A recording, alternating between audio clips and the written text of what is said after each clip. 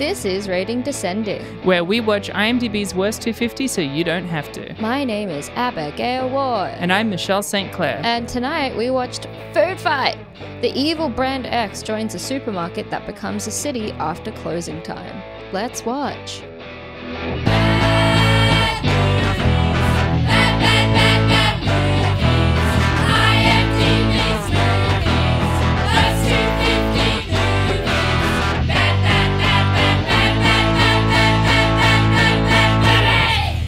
Here's a question I haven't asked you in a while. Yeah. How are you, Michelle? Well, we are back. Wow. Yeah, I'm up here. All right, moving on. I mean, look, the best part of my week was that the other night I did get to go see Glass Onion. Yeah, how was that? It's so good. Yeah? It's so good. Is it better than Knives Out? Okay, so I saw some reviews going into it that said it was, and others just saying it was good I know it's and Ryan stuff. Johnson and it's Daniel Craig again. Is it the same director? It's meant to be like the same universe? Well, yeah. Sorry, not the Ryan- same director. I mean, is it the same character? Yeah, it's same character. Okay, cool. Which is why I'm still really fucking mad that it's called, technically, Glass Onion, a Knives Out mystery. Yeah. Because it should be a Benoit Blanc mystery. Yeah. Why is it a Knives Out mystery? It purely for marketing, I guess. But that makes me so angry because I understand that Benoit Blanc doesn't have the name recognition, but also the core audience of it sees Glass Onion well before they see Knives Out. Yeah. And also, we don't call, like, that's like saying Death on the Nile, a Murder on the Orient Express mystery. Yeah, definitely. It's gibberish. So, do you think it's better than Knives Out? I think it's different. I think I asked you a question, Michelle. It's a yes or no answer. I don't want to rank two different pieces of What kind art. of fucking podcast do you think we're on? I think all we do is rank and rate. no, we comment on other people having ranked and then rated things. we rank and rate at the end. Because we're compromised by the systems. There are no ethical consumption Oh, so under IMDb's you're rating above system. it now? Yeah. Here I am. Fuck you. Here I am, standing above it all. And I gaze upon the valley below me of all these movies. But then I look back up and it turns out that I'm at the bottom of a much even larger plateau. And there's one big movie staring down at you. Which movie? God movie. Oh. The movie of gods. The movie It's The of Room. It's Oh, hi. What were you saying? I was trying to tell you that I think it's just as good in a different way. Interesting. I think I still prefer Knives Out for like aesthetic preference reasons. I like New England dark green and browns I like and Jamie the Lee family Curtis. and Jamie Lee Curtis more than I like Greek Island Sunshine. But Greek Island is very 1930s mystery because they're always Yeah. on vacation in either Greece or Italy. Yeah. Usually there's a boat involved, maybe a train, and then they'll all gather in the room for that final reveal of who the murderer is. It once again does the very Ryan Johnson thing of like playing with structure, but Yeah. it times it differently than the first one. So I was like, this is pretty good, but I'm not as sold on it for the first like 45, 50 minutes. Yeah. And then the back half of it fully like not just was great, but was like enough that I'm like, I see exactly what it was doing, and I don't think it's flawed in the first half now. I just needed the context of it. And the ending was so fucking good. It's interesting that mysteries are coming back because I saw See How They Run, that film with Sam Rockwell and Saoirse Ronan that came out a couple months ago. Very forgettable, but charming, but forgettable. Like nothing huge. The twist wasn't that great. But I did really like I think Saoirse Ronan carried the entire thing. And I remember leaving thinking like, are we going to start seeing more murder mystery things coming out? And I sure hope so. enough. I love so. a good murder mystery. I was a fucking Agatha Christie fanatic as a kid. Without spoiling Glass Onion, by the way, I cannot believe the timing of it. When you watch it, you'll be like, how did he know to have it come out this month? Right. Just incredible thematic tie-in with real life events. Interesting. Really great. Interesting. Now I have to read the news and speculate before I go see Glass Onion. Well, I mean, like, it'll be on Netflix in like a week or whatever. I think by the time this episode comes out, you can just watch it, and it's great. I'd rather go to the cinema. Yeah. Well, then worth the you experience. have like 2 more days. What? So they're going to take it out of the cinemas in 2 days? Yeah. Didn't it just start showing? Yep. They're doing a Netflix like limited release thing for only 1 week. What a bummer. I know. That's stupid. It is stupid. You know what I saw the other day? What? Barbarian. Oh, I wanted to see that. Was it good? It was. Kind of. What a like film person bad. response of like, it was good. It wasn't bad, but I had a lot of issues with some of the things the director was attempting to do. Okay. I felt like the political message of it was a bit on the nose. Sure. I felt like I hated tonally some things that he did at the end. And also, I'm not a big horror movie person. I feel like the first half of the film is so... It's immaculate. It's like there's so much suspense and tension and you're so afraid. It's the classic like monster in the house kind of thing. Yeah. But the monster itself was really disappointing to me. Okay. And I felt that a lot of the plot unraveled, particularly in the last 20 minutes. As always, I feel like I watch so many horror films where I'm like, great setup, great setup, great setup. And then it just falls apart. And I'm like, that was unsatisfying. I feel like you're really, you as a film person are really driven by like the script. Yeah. And horror is a real like director's genre. And it's the same thing as Hereditary. I think like Hereditary was an interesting setup. The first half of it was just harrowing grief, but I could still kind of wrap my head around what they were doing structurally. And then the second half for me just fell apart, obviously. But, I feel like horror films do tend to have like a different kind of structure and they have different limitations and strengths, but it's usually not for me. And the last 20 minutes, I was like, I could think of like 4 different things particularly that I was like, that was the issue, that was the issue, that was the issue, that was the issue that I had. So it wasn't bad, but I feel like the director was just kind of patting himself on the back throughout the entire thing, and I'll say no more. Okay. Yeah. I mean, that makes me still keen to watch it. Yeah. First half was great. So scary. I was like just clenching like the armrests in the cinema.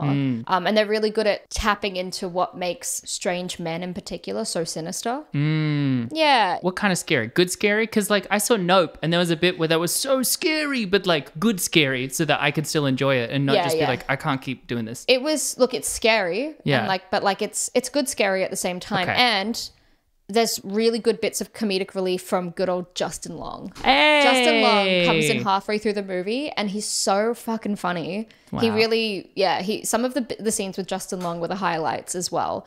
But also when he started coming into the plot, that's when it started falling apart for me. So I'll leave it there. Okay. Man, what a strange guy.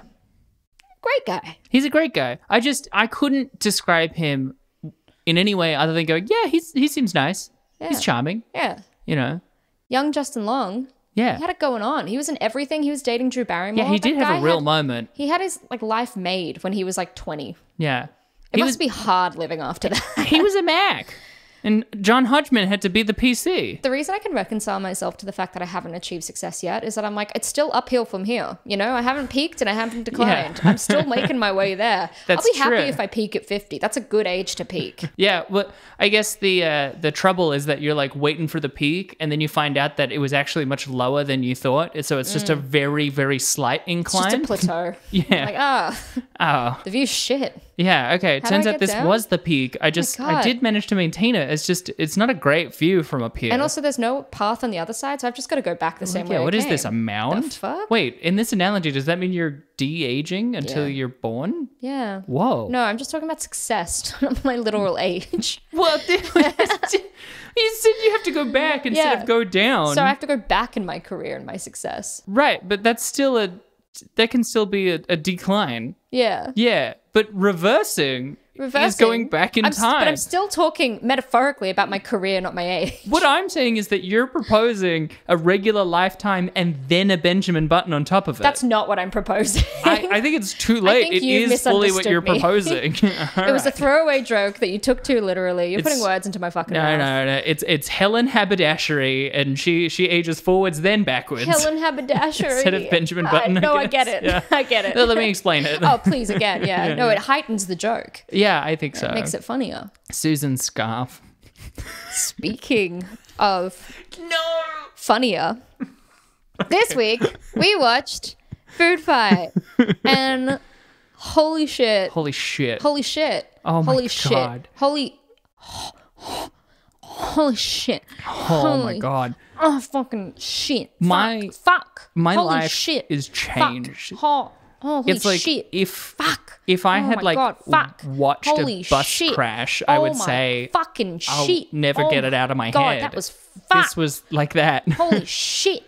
I think first though we should we should explain why we're doing Food Fight. Nah, no, we should. We should. We should promise them. So we were meant to do another film called Enes Batur. However, Michelle went to extraordinary lengths for a long time. It wasn't like extraordinary lengths for an afternoon. She tried multiple times over multiple days, maybe even weeks.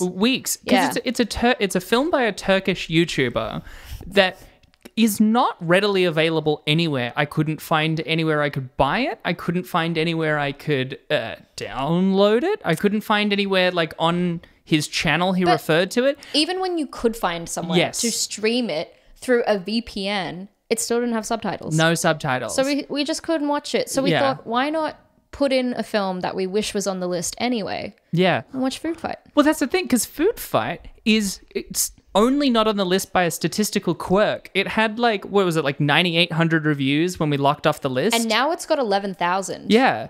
So it's on the list now. Yeah, it's on the list now. You know. But when we locked it off, it wasn't. Because when I went in today, I was like, hang on, 1.3 stars and 11,000 reviews. It should be on the list. And I went through to just double check it wasn't. But yeah. It's like in the bottom 3 or something, isn't it? Yeah, now it is. So I'm glad we were able to kind of squish it into the list in lieu of the film that Michelle could not find. This was back in the Let's Watch Bad Movie days, one that I had promised Abby we would watch years ago. Yeah, and we never got around to it because Michelle was like, I'll save it because I couldn't make it to the bad movie night that night. Yeah. And we hadn't watched it since then, and now we get to watch it. We're here. We're full circle. There's no more podcast after this. I'm sorry. It was worth the wait. Oh my God, it's so worth the wait. And it was worth its weight in gold. It just... Solid gold.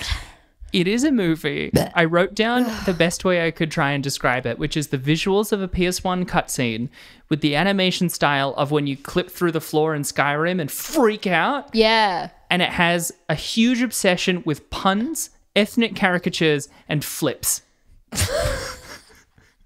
It does.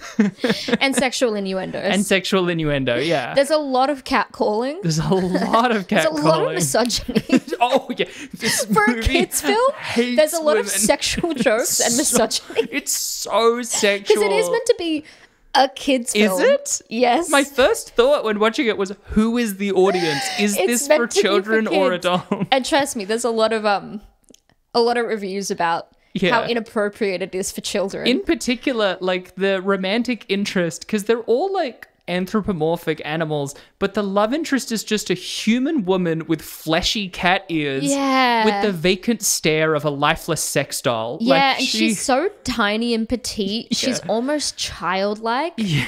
She's just like, Dex, I love you, Dex. Everything she has is like joyous and inspiring. You make me feel so safe. I guess we better go take care of him. And then the femme fatale villain is like a woman with the most insane proportions. And they really, like, there's even a shot where they linger when she puts her leg up and it's got her crotch on the left and her leg over the screen. And I was like, this is a kid's film. There's a lot of upskirts in this. Yeah, there is. She comes in like a little schoolgirl outfit with a tie, and she's wearing like thigh-high stockings. Yeah. You see like the back of her thighs as she's putting her leg up on his shoulder. What the fuck? Yeah. Oh my God. Also, like, the characters all look like nothing. They look like fucking Play-Doh gone wrong. And yet somehow, again, those two female characters have like always look like they're staring off into the middle distance as if they've just been roofied. Like, it's really concerning. It's really concerning. Now, you're not going to be surprised, but we'll talk about it later, of course. But this also went through, like a lot of films on this list, production hell. Oh, really? The film was basically in production for something akin to 10 years. Oh my God. Yeah. There is one fact I know about this movie because it made me like scream when I found it out, which was the budget and the box office. That is what compelled you to want to watch it in the first place. Eons ago, when Michelle was like, we've got to watch this film, this is how she pitched it to me. She said, this film had a $65 million budget and their return was $71,000. And I was like, we've got to watch it. That's insane. Not even 6 digits. Oh my God. Remember that time I was like, and what they made was Is that 4 digits? Yeah. 4 digits? But at least then the budget was $5 million. Like, this is an order of magnitude. $5 million. And it made 71,000. And it was a 10-year-long production. And you can tell because it's Charlie Sheen, Hilary Duff. It's like the most assembly of people from different points in time of the 2000s. But also, like, they were all fairly popular around the early 2000s. Yeah. I think Wayne Brady definitely around the late 90s. Wayne Brady, that's who it was. What did you say before? No. I said Charlie Sheen and Hilary Duff, but I was trying to remember who the other, like, Wayne Brady played lead was. Dan. Yeah. Daredevil Dan. Daredevil Dan. And he even, at one point, sang a song as Daredevil Dan. I could tell. I was like, that's Wayne Brady singing. He would have, I think it would have been in his contract. But these people, I was like, they were all relevant precisely when this film initially went into production. I tried really hard to find out at what point in production was the voice acting done? Because, I mean, there's a lot of shit about this movie, but I was like, was it done in like 2003 and then they went through animation hell? Or was it done in 2011, 2012? And that's even more bizarre because they're incredibly irrelevant by then. I couldn't find out. I assumed it must have been early because in the third act especially, half of the dialogue stops sounding crisp and starts sounding as if they'd like restored it from an old hard drive 5 generations like I have encoded a feeling it was distorted. It was recorded years and years and years prior to release. There's just so much shit about the production. And I even went so far as to start scouring through Reddit. And I found a story that was given by one of the animators on the film who walked out. And I had to grab the best 2 paragraphs because it was a long post. Oh my God. But it's the morale on set was low. It would have to be. All I could think of when watching it, I was like, I can't imagine being the composer, right? Of like, you get brought on to compose it and they're like, yeah, we want this kind of sound. And you're like, okay, let me see a cut. And you get sent a cut and then it starts and you're like, what the fuck is this? Yeah. What is it? I can't do anything for this. I think I should go into some facts about the film and get the overview done so we can really go into it because there's a lot I need to tell you. There's so much to go into. So, also, God, thank you so much for giving me Foodfight. It's an honor and a privilege. You're welcome. Michelle has bestowed this upon me. So, big red flag. This was directed by Lawrence Kasanoff. Okay. If he sounds unfamiliar, he hasn't done very much. He did produce the Mortal Kombat films. Oh, okay. Kinda. The famously bad 90s ones? Yeah. Oh, okay. Yeah. He came up with the concept for this as well. So the story was also by Lawrence Kasanoff. Oh, great. And by a fellow story writer as well. And I've actually forgotten his name. It was Joshua something. The screenplay was done by 4 separate people. We know what a red flag that is. Yeah. It was Lawrence Kasanoff, Sean Catherick Derrick, Brent Friedman, and Rebecca Swanson. So you got 4 people working on that script and 2 people working on the story. And Lawrence is in all of these categories. Yeah. He's got his hands in every pie. A lot of ands, few ampersands. That's the real red flag. So Lawrence Kasanoff was reportedly very difficult and didn't know anything about animation. So after production started on a rocky foot anyway, apparently the production company were calling to see this footage and to see what they had done. And in December 2002, Kasanoff reported that hard drives containing most unfinished assets from the film had been stolen. Oh my God. In what he called an act of industrial espionage and an incredibly complex crime. Oh, okay. So that didn't happen then. So that definitely didn't happen. Another studio tried to steal Foodfight and it was really complex. Yeah, I guess that didn't happen. An investigation, which included the United States Secret Service, was unable to find traces of the thief. A Reddit user claiming to have worked on the film stated that the film's hard drives were not stolen, but rather deleted intentionally by Kasanoff. Yeah. This is the excerpt that I found from that Reddit user, and this is what he wrote verbatim. If you've heard about the development hell that Foodfight went through, you've heard about how the hard drives containing the original footage were stolen. The weeks leading up to the theft were tense. Larry was getting a lot of requests from our mystery investor that we couldn't execute. You know how I explained to you how 3D models work at the beginning of that story? Well, you officially now know more about it than Larry Kasanoff did. He couldn't understand why someone like me who made skins for the models couldn't animate. When I told him I was only really qualified to rig up models and maybe script a little bit, he broke down crying. We were missing deadlines. People were calling in sick and then never coming back. The investors sent a representative, a guy in a grey suit who always wore sunglasses and never said a word.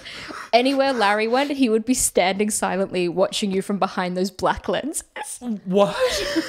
There are some that say there was no theft at all, that the footage was deliberately lost or hidden away somewhere. I just pray it never gets released. None of us saw more than a small chunk of footage, mostly animators looking back over their own work. None of the animators I've kept in touch with know who or how they animated the Brand X scenes. So it's just so grim and so sad. And this is a person that just had to walk out. And this was 2002. Yeah. It's another 10 years till this thing gets released. It sounds like he had an investor from like the mafia, but like from a different timeline or something. He broke down crying. And then, so after this point, the film was supposed to be computer animated with an exaggerated use of squash and stretch to resemble Looney Tunes shorts. Yeah. But after production resumed in 2004, Kasanoff changed it to a style more centered in motion capture, with the result being that he and the animators were speaking two different languages. Yeah, because there's no way you can convince me this was mocapped, because the human body is incapable of moving in the way that they moved. A release date in 2005 was later announced, but then missed. Another distribution deal was struck in 2007, but nothing came of it. Lionsgate had a negative reaction to the delays. The investors had grown impatient due to the film production company defaulting on its secured promissory note, and the release dates were again not met. In 2011, the film was auctioned for $2.5 million. Oh my God. But that's also nothing. Yeah. An animator, Ken Bailey, stated that the film was already ruined. They were just trying to salvage what they could. And then the film went ahead to finish production and release in 2012. 2012? Yeah.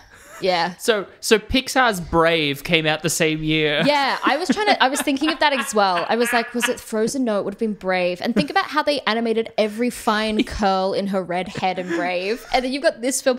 Even if it came out in 2001, you'd be like, this looks shit. If this came out in 1994, people would have gone, it looks ugly. Yeah. Like Toy Story looked better. Yeah. Yeah. Toy Story was like smooth and defined and it just looked beautiful. This looked fucked. The Tekken 2 opening cutscene is beautiful compared to this. So there's a lot of good cast members in this as well. We've got Charlie Sheen voicing the hero Dex Dogtective. We've got Wayne Brady as Daredevil Dan. We've got Hilary Duff as Sunshine Goodness. Yeah, clearly she was given barbiturates to get into the role. We've got Eva Longoria as Lady X. That's who it was. Yeah. We've got Larry Miller as Vlad Chuckle. That was one of the ones I'm like, is that fucking Larry Miller? Yeah. And also it's got... That means he's an all-star. What? Why? Because he was in Nutty Professor 2, Meet the Clumps. Dude, his second appearance. Christopher Lloyd was Mr. Clipboard, and I could tell immediately. I was like, that's Doc, 100%. And also, I can't believe how insane Chris Lloyd is in this. Like, he is... out Chris Lloyding himself. He makes him and Roger Rabbit look like an Oscar-winning, like, Anthony Hopkins performance. Yeah. We've got Jerry Stiller as General X. That's who it was. Yeah. We've got Christine Baranski as Hedda Shopper. Yes. We've got Lawrence Kasanoff himself. Oh, wow. Voicing, and this fucking cracked me up because I thought it was the worst voice in the entire film. He did the Cheezel Weasel. And the Cheezel Weasel, there was a bit with the Cheezel Weasel where he's cornered by Dex. And he's like looking around and then he sees a train heading for him and he looks at him and he goes, "You despise me, don't you?" And then he gets hit by the train and it was horrible. Your performance is way too good. He's like, "You despise me, don't you?" Yeah. He's like barely emoting. I rarely write down quotes, but when he said that, that was the first thing I wrote down in this document was just, "You despise me, don't you?" Me too. That was so hit by a train. He also looks so wet and his body doesn't move and his head moves like a snake. Apparently, the way that Cheezel Weasel was animated was different to all the other characters because all the other characters did try and use motion capture, but he was a traditional squish and stretch.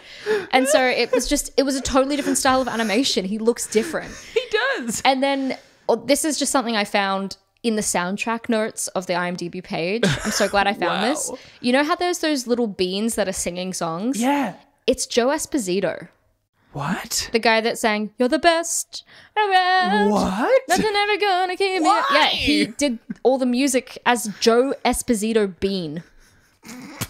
I don't know, dude. That's not even a pun. I know. Those 3 other writers were not even home by 5. They were home by 3 p.m. max. Yeah. And also Harvey Fierstein was the fat cat burglar. Oh, yeah. That makes sense. Yeah. Man, you couldn't have said a funnier voice for Jay Kasanoff to have been. You despise me, don't There's you? another bit where he looks at he like falls off a ledge and then he pauses in a close-up and looks at the camera and goes, "This seems like it's going to end badly for me," and then falls onto the ground. It's haunting. You know, I just started listening to Case File properly, and I just listened to a 5-part series about the East Area rapist, and it has a lot of details about the way this man broke into homes and sexually assaulted women and killed from what people. We're talking about. 5 episodes. I listened to 7 hours of this content. That rested easy with me. But that scene of him saying, "You despise me, don't you?" Okay, that was worth it. Haunting. Far scarier. Far more disturbing. Here's the overview. When night falls at the supermarket Marketropolis, the store products mascots, called Ikes, come to life. For icons. I didn't get that until like the 3rd act. I didn't get it at all. Thank you for explaining it. Yeah. Dex, dog detective, is about to propose to his girlfriend, Sunshine, but she goes missing. 6 months later, Brand X's range of products enter the scene. The arrival of seductive Lady X, the Brand X detergent Ike, causes a commotion. After Dex's friend Daredevil Dan, a chocolate squirrel, disappears, Dex rescues his friend and rallies the citizens of Marketropolis to fight the armies of Brand X in a massive food fight. Dex rescues Sunshine, who had been held hostage by Lady X, and escapes with the help of Dan. Lady X reveals that she had previously been the hideous Ike of an unsuccessful brand of prunes. Dex and Sunshine defeat her and finally get married. That feels like a generous description of the plot. Yeah. This feels like such a weird... The world building of this movie is insane. Because it's like the Toy Story thing of they come alive, but it's not the food bags. It's not like Sausage Party. It's the mascots themselves on it. But then it's like, how do you exist in the aisles? You talk about how the aisles are dangerous, but nothing in the city is showing me where you are physically in our world. So what are you doing? They seem to exist in the aisles in real buildings because they physically exist. But in the store, no one can see them. Yeah. So where's their world? Where is it? How do you access it? They could potentially be seen. That's why they were worried about crossing the store. But I don't know if they understand, because when the baby grabs Chocolate Dan, Daredevil Dan, the mother is like, "Oh, you can't have one of those." So I don't know whether they see the mascots or the actual treat. Yeah. It's very... Also, what's Mr. Clean doing there? He's not food. He's the one item that isn't food. But you would find him at like a supermarket. Yeah, but why is he the one thing that's not food? Detergents and toothpaste and stuff. They're like cleaning stuff. True. I mean, she is the detergent Ike. Yeah, that's true. Yeah. This movie is obsessed, by the way, with like the paradigm of being either beautiful or ugly. Yeah. And I was like, cool. So the whole thing is that she's evil because she's ugly? Yeah. Cool. And I love how like she has to exist on a spectrum of either being incredibly seductive or sexy or incredibly hideous and deformed. Like, cool. All of the Brand X people are hideous and thus morally evil. Yeah. Great to know. And everyone else is beautiful. The world's foundational ethos is ugly people are evil. Yeah. Also, this is what that person mentioned in the Reddit thread, by the way. The Brand X stuff was animated way later, and that's why that animator was like, "Where did that come from? Like, who did they hire to do that? Because we didn't do that. Who the fuck did that?" Apparently, there's a whole different team, and all of the bits were. That's why, like, also basically the worst animated sections are everything with the Brand X Mr. Clipboard guy. Yeah. Coming in and talking to Mr. Leonard. No, worst animated is not even like worst animated implies it's animated correctly but poorly. It is just a visual error of like it's not rendered properly. Yeah, he's just flailing and clipping. Yeah. Like, it's so I feel crazy. like I can see the outline of him on the background he's in. It's like someone layered it poorly in Photoshop. It's just horrible. It's like they tried to render it out. There was a visual bug, and Kasanoff was like, "It works. We're pushing." It's perfect. No, actually, no. I take it back. His characterization is he looks behind him, sees the man in the sunglasses, and then starts goes, sobbing. "Oh yeah, it's fine. I think we would just push it to production." Just love this person was like, "I'm sorry, I can't animate. I'm just here to put the skins onto the models so you can do motion capture." And he just broke down crying. Yeah, because he saw in the glint of his eye someone in sunglasses, like the smoking man from X-Files, and he's like, "I'm gonna get murdered." Do you reckon that guy followed him home every night? Like, yeah. What the fuck? He looked out of his window and just saw the same car every night while his wife goes, "Honey, come to bed." I feel this guy, I don't know if I put this in the notes, so I'll mention it now. He was so certain he was on the money with this, and he was pitching it like a new Toy Story, and he said it would be better than Pixar. He said they were going to be the new Pixar. What?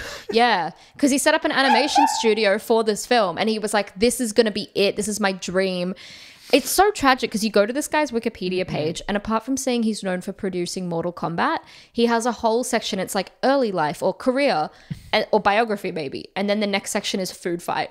And it's got 2 or 3 paragraphs detailing how abysmal Foodfight was and how it ruined his career. So it's a tragedy. Yeah. I don't think this guy was a bad guy, but he sounded incompetent. And I can't wait to tell you some trivia because he was incompetent. He makes me think of the famous like Superman producer obsessed with a giant spider fight guy. Who's that? Oh man, in the 90s Spider-Man that was going to be with Nicolas Cage and Kevin Smith was writing it, he like kept insisting there was going to be a giant spider fight in it. Oh, really? Which is apparently like the 3rd or 4th movie he tried that with, and then that fell through. Kill your darlings, but then a few years later, in 99, Wild Wild West comes out, produced by him with a giant mechanical spider fight. Dude, he got his way. He got it. What's wrong with this dude? Why do you need it so bad? I have no idea. Well, why did this guy need food fight? I don't... Yeah, well, he came up with the concept way back in 1997. Yeah. This was something he carried around with him for 12 years and it ruined him. And he thought it would be the next Toy Story, the next Pixar. Why? Okay, is there anything in the trivia? Because I understand why their movement is bad, right? It's just not finished. And I almost don't want to just begrudge it for not being finished. You know, you can go and see the work print the work print cut of Blade Runner, or you can see the theatrical release of Rise of Skywalker. There's plenty of unfinished movies to watch, but why are they always flipping around? Because when he goes to the computer and then it like a little Data stick figure comes out and then is just like doing flips. Why is that? I will go into a few more details later about what went wrong with the animation, but that person on Reddit, that animator, said that the stuff that came out still looked better than what they'd been working on back in 2001. And he recounted a story about how Larry Lawrence, the director, chucked him into a room to review some footage, just one-on-one, just him in a room. And he said it was, I can't get over this. This is insane. He said the footage was so garishly bright and confusing. He literally vomited. He started feeling sick and he said, "Let me out." And then when they didn't let him out of the room, he vomited in a corner and Larry went, "Go home for the day." So, yeah. It was vomit-inducing. He made a torture film. All the snuff films in the world. And it's actually food fight. It is truly one of the ugliest things I've ever seen. It is. And we got what we watched was better. Yeah. Than how it used to be, apparently. And we should watch this afterwards. When I did some research into this, a lot of research into this, I saw that there was a trailer that they made in 2001 or 2002 when they thought they were going to first release it. Mm-hmm. So there's a trailer of that original kind of footage and the way it originally looked 10 years prior to release. Oh my God. We've got to find it. Apparently you can find it on YouTube. It's the old trailer We gotta watch it. We gotta watch it. I almost want to watch it now. Like, do you want to see if we can pull it up? I'm gonna pause the recording.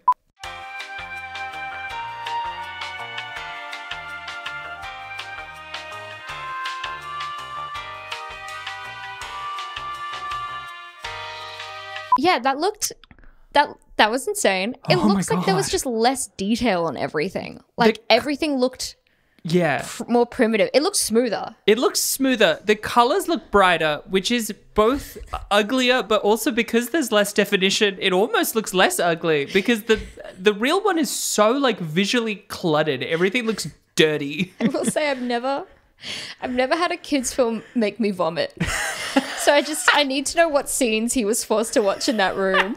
The fact that he was like, Larry, let me out. Larry, let me out. Well, because caged. I imagine there's a certain element of it of like, I'm working on this and I'm watching it. It's so ugly. Yeah. Like, he said it was just like overwhelming. Like he got overstimulated and he said it was really loud and really bright and it was like hurting his eyes and fucking with his like depth perception. He said he just vomited. Yeah. Like, also, so you did the research on this. Can you tell me what an exobyte is? Because they constantly refer to some sort of thing that the brand X Army has called exobytes, and they never really explain it, nor do we really visually see it. You're asking too much of me, Michelle. Okay, great. I'll look it up, but I couldn't find anything on it at all. Yeah. At all. Not even in like the overview on Wikipedia. I think it's like a drone that has a poison that can like dissolve them. Oh my God, dude. There's Foodfight, the movie fandom. Exobytes are the main air force for Brand X. They are mostly in charge of... They're the little, like, flying things. The black flying things. Okay. They are mostly in charge of Overwatch and icon assassination. Standing from 13 to 15 meters, these sentient wasps are colossal. Holy fuck. Wow. Exobytes were some of Lady X's most devious inventions. So, yeah, remember that bit where Daredevil Dan is flying his plane? Yeah. And, like, he's flying it towards them and then leading them around and... By the way, Daredevil Dan is a squirrel who has the big cheeks. But the thing I noticed like halfway through is that his puffy cheeks, because they're not actually round, because it's rendered like too thin, which means when you look at him from the side, he doesn't look like he has big bulgy cheeks. It looks like he has like fleshy chitinous plates for a face. Well, you know what they say about a squirrel with big cheeks? He's so know what you gross. Say about a squirrel that has big plates. He's such a gross character. There's literally a bit where he is... I've written this down as a quote as well because I wanted to bring it up. There's a bit where Daredevil Dan in a kid's film is flying his plane catcalling women. Yeah. And what he says to them is, quote, "Hey, how about some chocolate frosting? I'd like to butter your muffin." And then there's a bit later where Lady X is leaving with Daredevil Dan and she goes, "What can I say? Chicks dig chocolate." Yeah, I remember that bit. Yeah. Well, this movie is obsessed. Like every line, it's like the goal for every line was to be a pun. Yeah. It's like they wrote 500 puns and then played connect the dots with it to write a story. My least favorite, I wrote two of them down. I wrote a few of them down. One of them, Requiem for a Whipped Cream. Oh, God. Which is nothing. God. The frequently featured Kung Tofu. Yeah, Kung Tofu, who was, by the way, voiced by a Scottish man. Yes. One of the many very racist ethnic stereotypes. Yep.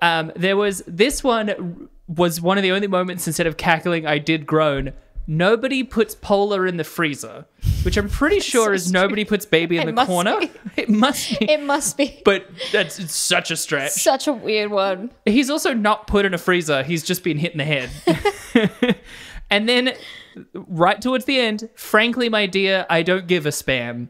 There's a lot of Casablanca references. There is. Oh my God. Do you want to know why? Why? Lawrence Kasanoff promoted the film by saying it would be his studio's Casablanca. Hence why there's so many clear references and quotations in the movie. He thought he was being cute and clever and he wasn't. He really thought it would be astounding. He really had a lot of faith in it. Yeah. I just love that again. Like I keep thinking, well, you know, it was meant to come out 10 years prior. And it's like, no, after seeing that trailer, it was always terrible. It was always going to be strange. Like if you watch that in 2001, again, Toy Story is the benchmark that they set 6 years prior. Yeah. It looked so polished and so refined. And that is just a chaotic, vivid mess. It's also, it's not like it's just the interior of the shots that are bad. the actual like camera work is it's awful. Crazy. There's a lot of he loves to swivel. He loves to circle the weird, camera around. just like sudden jerky movements swirled around. Oh, he loves cut it. to off-center mid-shots. Yeah. Are frequently like crossing the line as well, so you lose all sense of space and everything. God. I will never. I can't believe that the guy who would have watched a render of when the strange data figurine in like this odd wide shot from far away goes sending now, but while they say sending now does like 3 backflips and then a pirouette. They love the flips. They love the flips. Also, God, it's weird. Like, I just can't get over Sunshine as a character. Yeah. Her like little blonde hair and the cat ears. It's just a furry's paradise. It is. This whole film. It's just a human woman with. They're not furry cat ears. They're fleshy. They're so fleshy. They're just skin. I mean, I guess, ears are. Why couldn't they just extend her hair over the ears a little bit? Make it just little blonde fur. Yeah. I could handle that more. I could. I mean, it's still weird that it's like her and then the one other person that looks like Lady X that looks like a person. Yeah. That's it. Yeah. Those are the only people icons. Yeah. Which also, every single moment that she's gone, they're trying so hard to make a line about her, the You Are My Sunshine song. Yeah. Oh, wait. There's the scene where he's even playing You Are My Sunshine in a minor key. Yeah. Like as if The Cure had played it. By the way, when the film started, before I realized that she was a raisin mascot, I could understand why what? Dexter pulls out, because that's what she is. She's a Sunshine Goodness is a brand of Right. raisins. Okay. And that's why Dexter is obsessed with raisins, and why in the first scene where he takes down a rat and a bunch of like hairless guinea pigs on top of a balloon. Yeah. That's what we're working with, guys. After he takes them down, he or in the process of it, he like flicks a raisin up. He says something about how like he only takes raisins or something, and then he eats gibberish. it. Yeah, it's crazy. And I was like, why is he obsessed with raisins? And then she runs over to him, and I'm still again unaware that she is the raisin girl because we're not fucking American. She runs over to him and she goes, "Oh, Dexter, it warms my heart how much you love my raisins." And I was like, her raisins? Yeah. What the fuck? Well, there's no way you can get me to believe that the real Sunshine Raisins mascot is a human woman with cat ears. I think it might be just a cat. Look, let's look it up. If it's a cat, I'm going to fucking lose it. I'm going to go absolutely berserk. If when it's we a woman, recording. I'm going to fucking lose it. Because where did they get off making her half cat, the half idea human? That Dex Dog Detective is a full dog that just stands upright, and then a cat gets turned into a human woman, I'm going to fucking lose it. Let's find out. What is this based on? Maybe it's just a made-up brand? Yeah. In the original trailer we watched, it looked like there was the Cheetos mascot, the cheetah. And he wasn't in the final film. He's not in the final movie. No. Cheetos pulled out. Cheetos was like, we're above this. Sunshine Goodness Raisins. I don't know. There is a brand of raisins called Sunmade. Yeah. So it's just a pun then, right? It must be. I guess they couldn't get copyright to Sunmade. But she's not a cat. That's a woman. It's just a woman. She's also brunette. What's going on? It's so weird.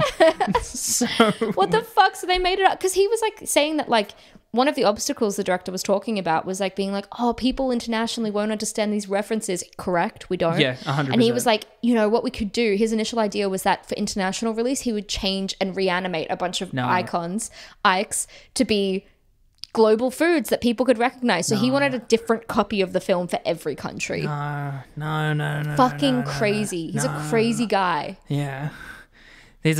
Everything I read about him was he had great intentions, but had no idea what the fuck he was doing. Yeah. This was the first thing he directed.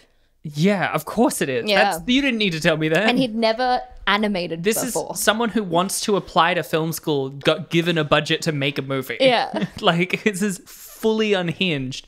Of the brand X, there was the 2 different guys who were in the big generals. There was like the German short guy. Yeah, that was Jerry Stiller. That was Jerry Stiller. And then there was the guy who looked like a lizard who every time he spoke, the whole movie would grind to a halt as he went, and usually he at one point was like, more fun than a spanking. Oh, yeah. There's so much sexual innuendo in this. I'm pretty sure he dies by being like, didn't he go like, I pissed myself and I liked it? Did he? I'm pretty sure he did. The guy that voiced that character, I had to look it up as well because I thought he sounded familiar. But when I looked him up, I was like, oh, he's not familiar, at least for me. But that was Lieutenant X. So Jerry Right. Stiller was the short one who was General X. Yes. The taller one that looked like a lizard was Lieutenant X. And the guy that voiced him was Jeffrey Bennett. Jeff Bennett. He was Kowalski in the Penguins of Madagascar series. Oh, right. I don't know. I can't remember the voice of Kowalski, but I remember he's the one that the lead guy always goes, Kowalski. And that's like becomes the joke is to just say Kowalski. I think he's just done a lot of voice acting. He was in The Lion King doing the singing voice for Zazu. Oh, that's cool.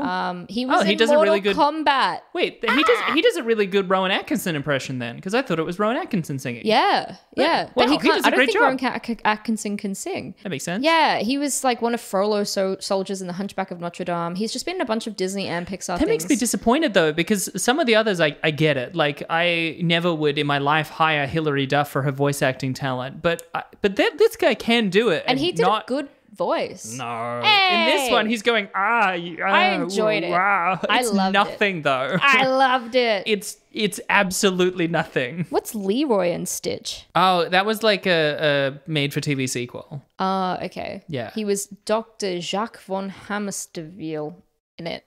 Oh, okay. Yeah, and he was in Enchanted as well. So he's one of the ones I should know the name of. You know, he's at that like Tara Strong, James Arnold Taylor. Like, you find out they're the voice of like fucking everything. Well, remember, as I said previously in an episode, I don't respect voice actors. Yeah. Yeah, that's right. You did say that. I'm glad you took the opportunity to really double down to really say it again. Yeah. Also, Mrs. Butterworth was voiced by Edie McClurg. And Edie McClurg was the receptionist from Ferris Bueller's, being like, Ed. Oh, yeah. Ed. Yeah. She was also in Planes, Trains, and Automobiles. She was. Go fuck yourself. No, she's like, I guess it means you're fucked. Yeah. Good. She's funny. She's good. She's good. I mean, everyone is above this. Even Kassanov is above this. The cast is good. So that's what's so frustrating and strange about this whole thing, is that it has A-listers and lots of good B-listers and lots of good voice actors. Yeah. Despite the fact that I don't respect them. I guess the A-listers would have been at the time, well, when it was produced, Charlie Sheen and Chris Lloyd and arguably Hilary Duff if it was 2002. Well, I know that Charlie Sheen is past his prime now, obviously. Well, yeah. But he's still, to me, an A-lister. Like, everyone knows his name. He's got so many memorable moments in time. He's had so many scandalous things occur to him. Like, I think he's still an A-lister. And I think Hilary Duff is still an A-lister. I don't think Wayne Brady is an A-lister. Wayne Brady's not an A-lister. Hilary Duff He's is great, though, but... She's got, like, wholesome vibes. She came out of Disney okay, and that's shocking. Yeah. Yeah, she seems... That's crazy.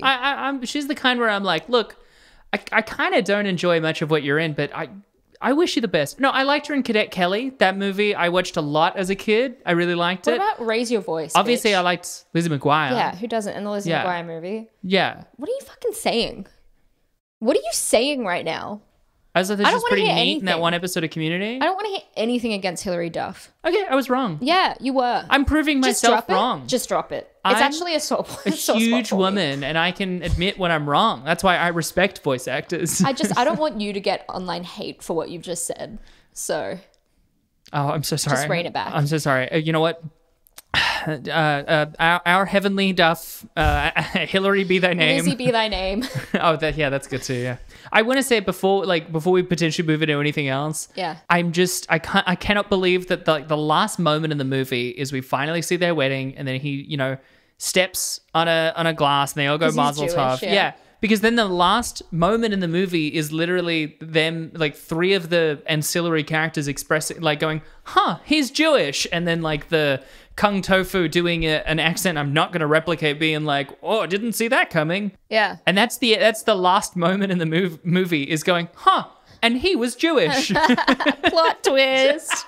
I feel like in another film it could fly. I feel like that'd be, I don't know, but in this film, none of the jokes make sense or pay off. You know who could have made that joke funny? Mel Brooks. Yeah. Do you want to hear some trivia? More than anything in the world. IMDb trivia. So Lawrence Kasanoff, I'm obsessed with how terrible he was as a director.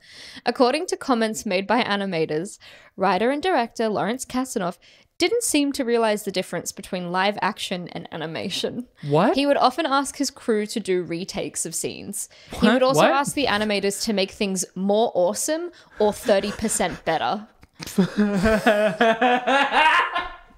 Although he was eventually fired. Oh. It has been said that the studio lost millions of dollars due to his inability to streamline production. Actually, you know what? I take it back. I'm saying because we've built up him as like almost like a Forrest Gump type, someone who just never had the capacity but has been put in this position. Yeah.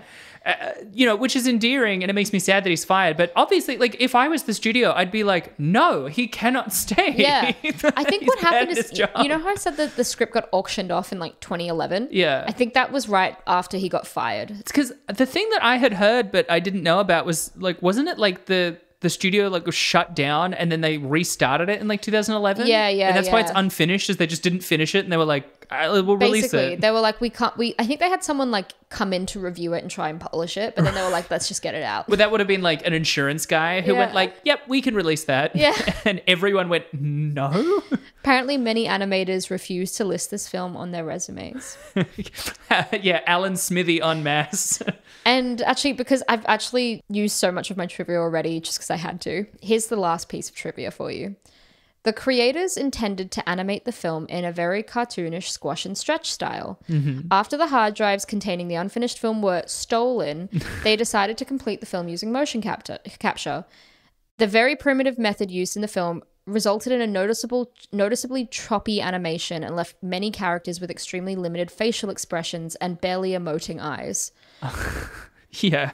Notably, I realized during the first act is that when they have to move their faces, all of the features move separately. Yeah. Which gives the impression that they're like a puppet of some kind, because it'll be like turn and then eyebrows raise and then smile happens, that they're like a doll. I've researched this film and I still can't piece together what was made from where and how. Like, I'm like, is that squash and stretch or is that motion capture? How could that be motion capture? Like, it's incomprehensible to look at the film and be like, how was that created? You'll never know. Yeah. It's a mishmash of two different methods. Because like I said, you can't tell me that any of it is mocapped because the human body doesn't move that way. Yeah. But it's also not squash and stretch. Because it was mocapped. But then they had to have done something because... They got people in. They rigged them up. That's what that guy was doing, putting skins on models to be able to motion capture. Were they encased in stone and shoved around? Like... They just weren't good methods. Like, it wasn't, and this is what the person on Reddit said as well. They were like, it's not that we weren't talented or skilled. It's just that we had nothing to work with because the guy didn't know what he was doing. I 100% believe that like the grunts working on this knew how to do their job. Yeah. But like, that is the thing and why film is partly industrialized is like, you actually can't make a good product even if you're skilled if the like pipeline gets clogged up in a specific way. Yeah.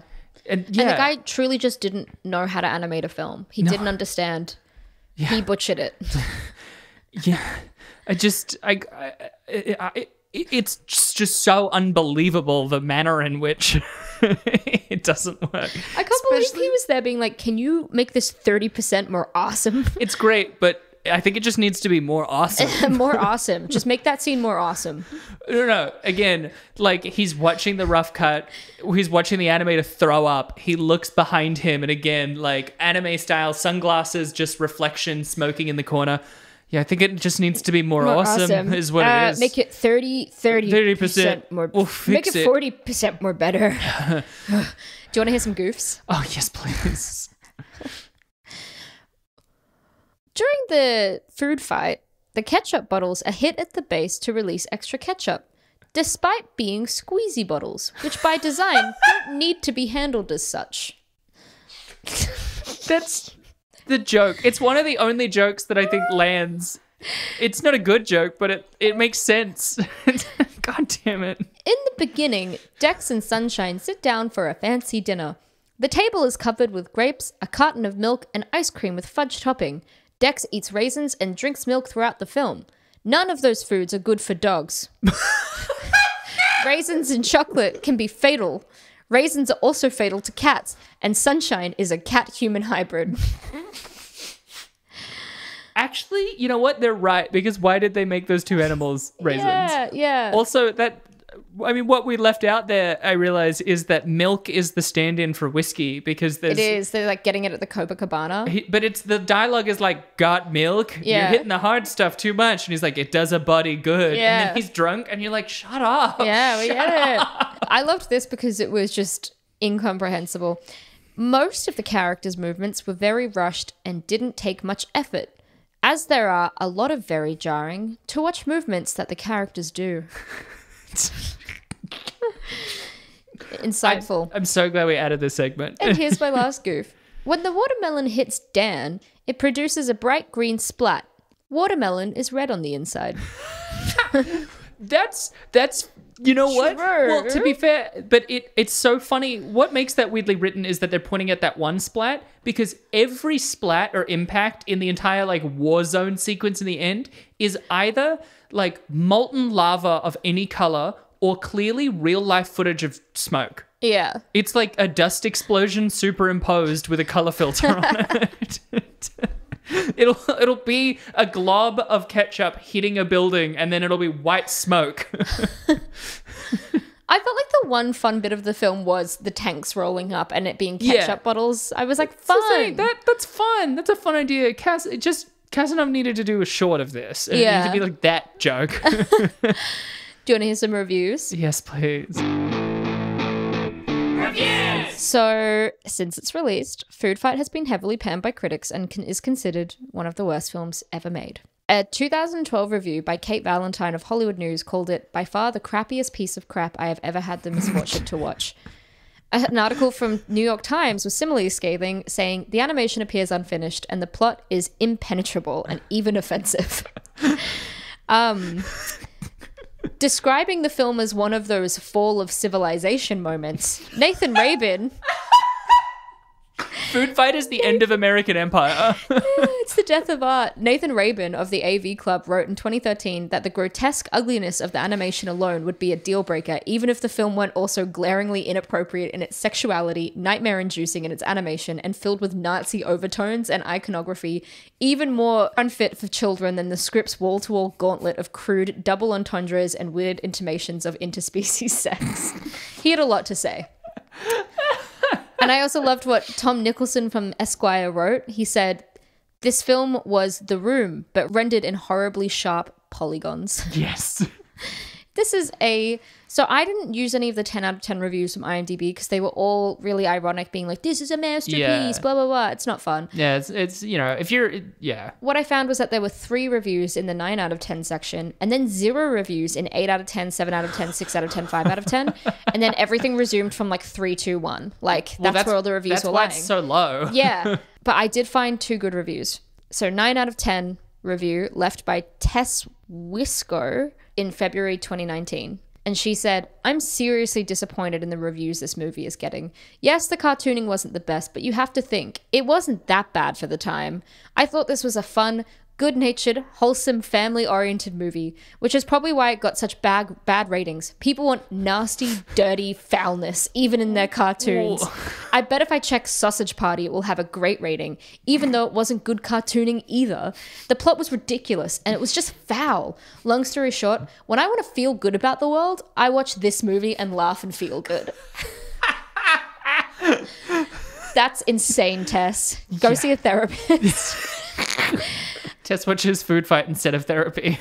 And this is another 9 out of 10 review left by Jay Slob, and the title of it was, It is not a bad movie. It is not really a bad movie if you just need to review itself, because look, the sexuality is showing. The incoming adults, all of you, need to quit thinking that because I know it only paid $75,000, but I do not care.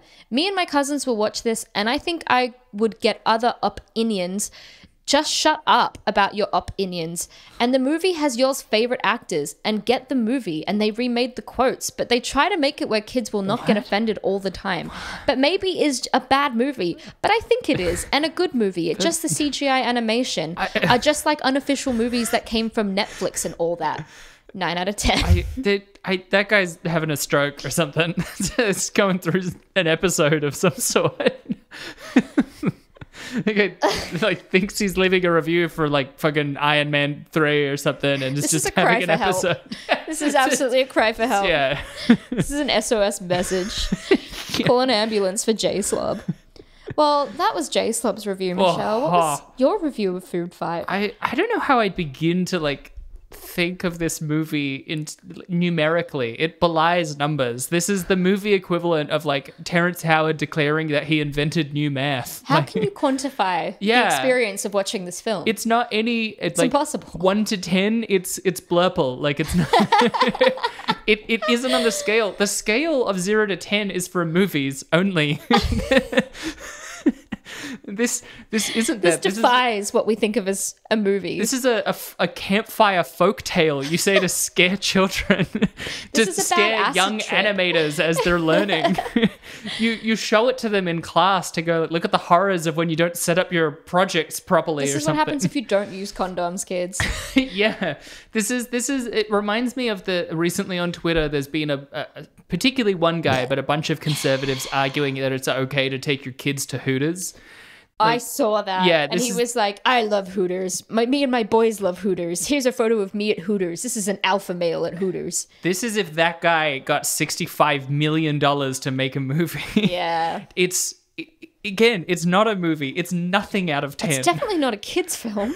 It's not a kid's film. Are we allowed to like forego the rating? Be like, nah. It's not a human film. It's for human-cat hybrids. Question mark out of 10. It's for fleshy, vacant cat sex women. I agree with that.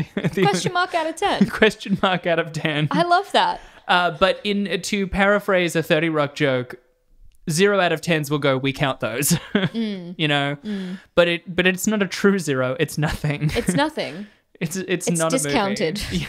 It's discounted. Yeah. It's not in the bargain bin. It's the muck underneath the DVD bargain bin. We forfeit this vote. This movie is disqualified.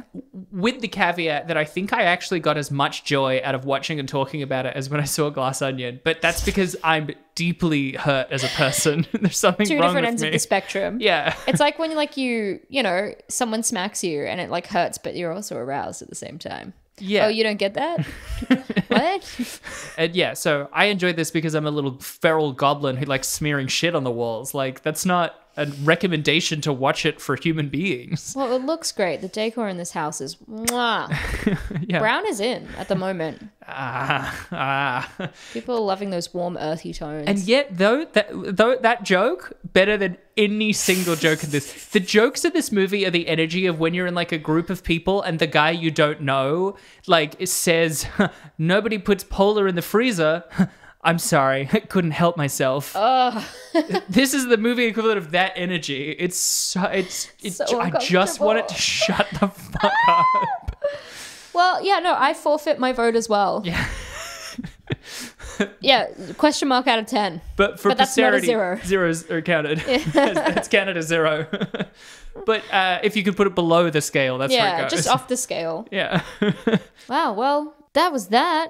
Guys, hi. It's me, your estranged mother.